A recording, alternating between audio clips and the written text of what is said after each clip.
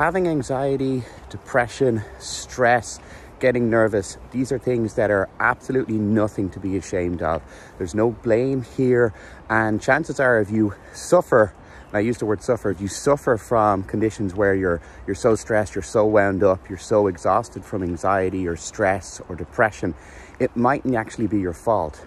First of all, blaming doesn't help, as I've discussed before.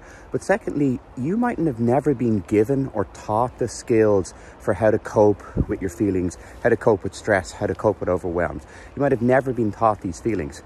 In the same way that you absolutely wouldn't put me near the engine of a car, you just don't have the skill set. Or you just were in an environment where it's very, very stressful for you now. We're not to say that environmental factors and external factors don't count.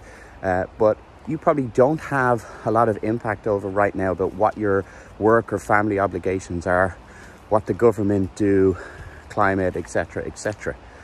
What is in your responsibility is learning how to take care of yourself, learning how to manage your mindset, learning how to soothe your emotions, learning how to make your actions that tiny, tiny fraction of a percentage better each day.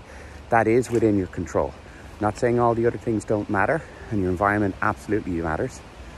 What I'm saying is you have a responsibility to take care of yourself and to learn how to take care of yourself.